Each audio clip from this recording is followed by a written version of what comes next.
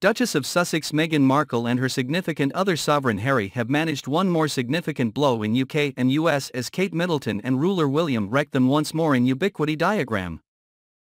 As per a report by Everyday Express UK, the future Lord and Sovereign have seen their ubiquity rise above the previous year, while the California-based illustrious couple have encountered a critical breakdown in their evaluations.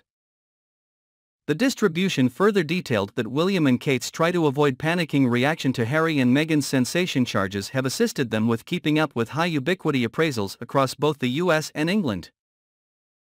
As per another YouGov review delivered early September, ruler William beat the survey at 74%, while more than 62% of respondents view his significant other Kate Middleton well.